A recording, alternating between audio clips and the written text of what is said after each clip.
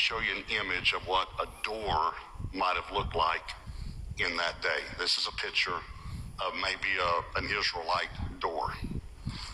And then he told them to apply the blood to the doorpost. So they would apply the blood on one side, and then they would apply the blood to the other side, and then they would apply the blood to the lintel or the upper doorpost, which would be what we'd call the mantle, but then it would drip down.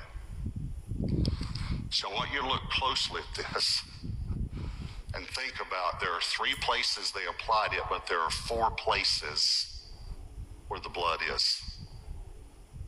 And then I want you to look very closely at it and think about Christ on the cross, where the spikes went into his hands, where the spike went in his feet, and where the crown of thorns was on his head.